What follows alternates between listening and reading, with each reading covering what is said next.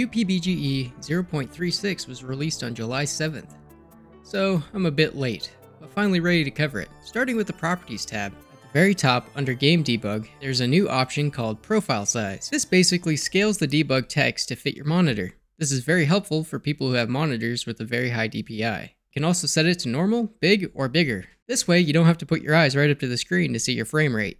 Another small feature is the support of more mouse buttons. Originally there were 4 to 6 options available for mouse buttons. Now there's support for about 7 to 8. This will be great for people who want to add more support for gaming mice in their games. Logic nodes are no longer applied to logic bricks. This means that logic nodes will be applied as Python components. If you have any errors, just go to the preferences and type nodes, then under logic nodes plus, go to the update UP logic modules. UI widgets were also added, allowing you to add a user interface to your game completely with logic nodes. So no more throwing a random camera under your level to make UI. This also makes it easy to make your own custom mouse cursors. Now, one of the most exciting features for me is the real-time compositing feature for overlaying effects and color grading on top of your game. By going to the shading tab at the top right of the viewport, you can change from disabled to always, allowing you to composite effects directly onto your game, instead of just making effects with material shaders. This can also be toggled using logic nodes, which will be great for making menus to adjust settings in-game. I also got a comment asking about this feature, and at the time I didn't have a good answer, but now it's just built right into the game engine.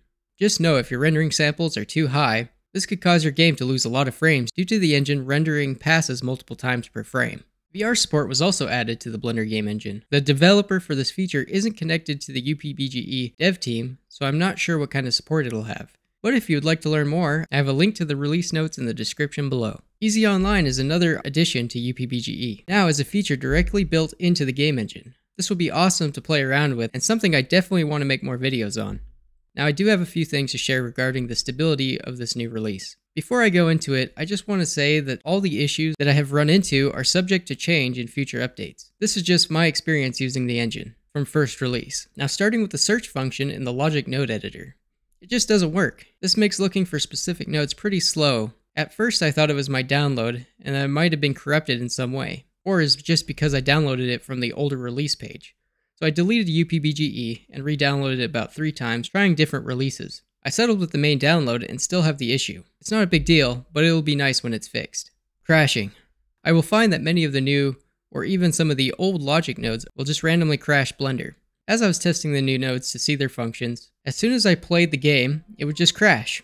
This could also just be the update to the logic system I mentioned earlier. As far as the new release goes, I would call this a win. Can't wait to do my side-by-side comparison of 0.3 and 0.36.